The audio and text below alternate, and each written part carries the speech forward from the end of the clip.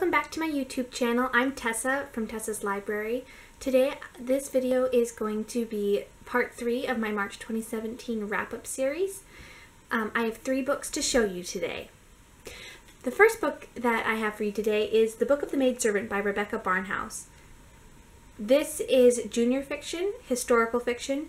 It's set in 1213 AD, and it is the story of Johanna, who is the maidservant of a very religious woman named Marjorie Kemp. Marjorie Kemp was a real person, and she took several pilgrimages during the Middle Ages in the 13th century.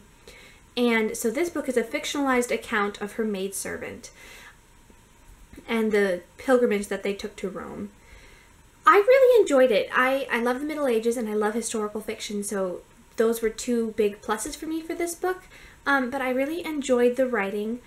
I admit I didn't connect with Johanna as much as I really wanted to. I didn't fall in love with the characters, I guess. But I did really enjoy the writing style. I thought it was very historically accurate, which to me is one of the most important parts of a historical fiction novel. I really appreciated the author's note at the end explaining which parts she took from Marjorie Kemp's book and which parts were, fabricated. If you're looking for an enjoyable read about the Middle Ages, I really did enjoy this one, but it didn't completely blow me away. The next book I read is Pip Bartlett's Guide to Unicorn Training by Jackson Pierce and Maggie Stiefvater. This is the second book in this series, and I really enjoy it. It is very fun. It is about Pip Bartlett, who is a girl who can talk to magical creatures, and she is staying for the summer with her aunt, who's a vet for magical creatures. I read the first book last year and I thought it was really cute, so I really enjoyed it, and as soon as this one came out I wanted to read it too. So this is obviously junior fiction. It has really cute illustrations that keep you interested. I will say the first half of this book I found very slow, and I was kind of struggling to remember why I liked the first one so much, even though I'm a big fan of Maggie Stiefvater.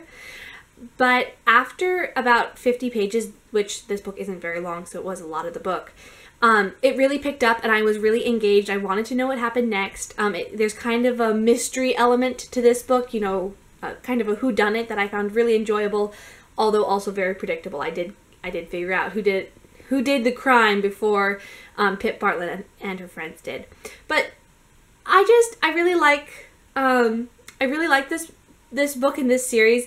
I think they're very fun. I think kids are going to really enjoy them. And they have really cool illustrations that are done by Maggie Stiefvater herself, so that is really fun too. Okay, the final book that I read in March, I actually finished it on the very last day of March, my birthday, is A Gentleman in Moscow by Amor Towles. I loved this book so much. I mentioned it in my last wrap-up video because I was currently reading it. It took me about 2 weeks to read. It's not that long. It's about, I think it's 460 pages. But it's not a book that I wanted to rush, if that makes sense. I would never call it boring. I was fascinated. I couldn't put it down. But it was also a book that I had to slow myself down. I didn't want to read it very fast, which doesn't happen to me very often. Usually I just speed through books. But this one, the writing was so beautiful and it was so atmospheric that I wanted to kind of savor it. So it was a book that I really enjoyed, but I couldn't read it very quickly. It's the story of Count Rostov, also known as Alexander, and 100 other names because this is a Russian novel, who is put under house arrest at the Moscow Metropole Hotel in the 1920s under the Soviet Union. And he lives there. He's not allowed to leave the hotel. And he lives there for 40 years. And it's the story of his life in that hotel. And when I say that, you think, wow, that sounds so boring. He can't leave the hotel. He can't do anything. But it's not. It is a very character-driven novel, which is my favorite kind. So I loved that part of it. I fell in love with the characters, all of them, especially Count Rostov. I loved everything about this book. This is a library copy, but I'm going to buy a copy. I'm going to read it again, and I'm going to underline huge passages and then memorize them because the writing was so beautiful in every way. The characters were so beautiful in every way. I absolutely adored this book. It was so good. It was so good. I did have one tiny problem with it, which I'm going to tell you what it was so that you won't have the same problem. When I started reading this book, I thought that Alexander was about 40 years old, and or maybe even older than that, 50 years old. And I'm reading it and I'm thinking, wow, this just doesn't connect in my head. He doesn't really act that old. So yeah, I went back and reread the beginning. He's actually 30 when the book starts. And that's kind of important because like things don't make sense if you don't know how old he is. So once I figured out that he was 30, like the book made way more sense for me. But that was really the only problem I had with this book. I haven't read Towell's other book, which is called Rules of Civility, but I really want to read it now. I don't even know what it's about, but I loved this book so much that I just want to read anything that he's written. So I read a total of 16 books this month. 3 of them are rereads and 13 were new to me.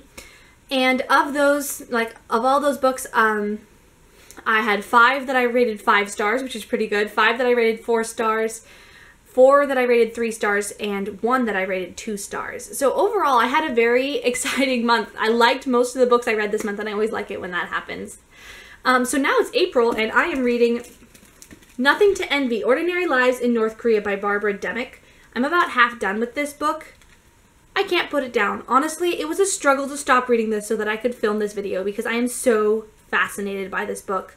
Barbara Demick interviewed multiple people who have defected from North Korea and before she wrote this book, and it is just horrifically fascinating. It's like a train wreck that you can't take your eyes away from because I thought that I knew a lot about North Korea, but I had no idea how bad it was. Like, this has just opened my eyes so much.